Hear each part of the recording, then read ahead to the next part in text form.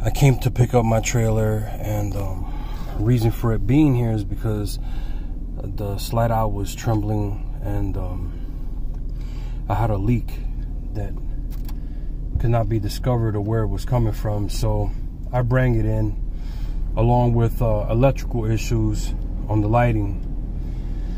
Now, these people so proclaimed that all they did was hook up a machine to my computer, to my trailer.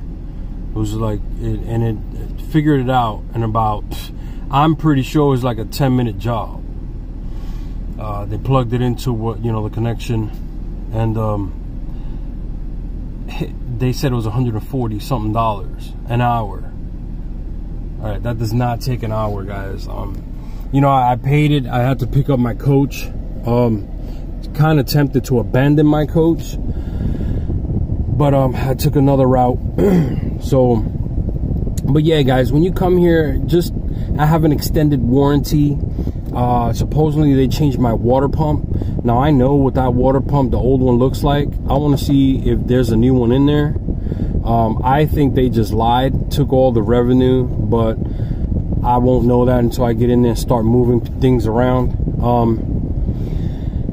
Yeah, so this is the Kissimmee location. All right, just so you know, there's only one here.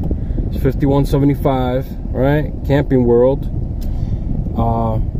It's on North Poinciana and Ariel Bronson Thruway. And when you come here, even the coaches that are for sale, I was wandering around when I dropped off my coach, and I was waiting for them to give me input on what's going to happen to my trailer. And I looked at their coach, a couple of coaches, brand new 2019s, literally falling apart. So yeah, guys, again, when you come here, be careful. And it's not only that, the one in Winter Haven or Winter Gardens, whatever, in Florida as well, they sold me my unit with multiple problems. Customer service was an atrocity. They don't know how to deal with people.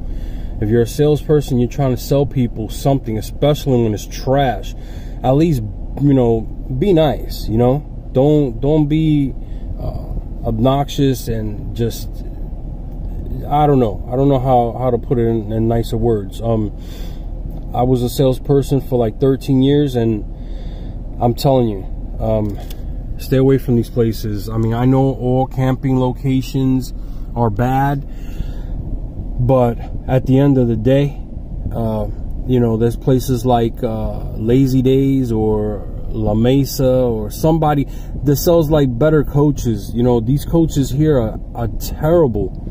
It's just, right off the bat, facades are falling off inside. I just touched one of my facades inside and literally just came off. It's insane, guys. Anyway, there goes another victim just driving in. But anyway, guys, if you like this video, you have any questions, I'll be more than glad to give you some input and what's going on, and just stay the hell away from here, man. All right.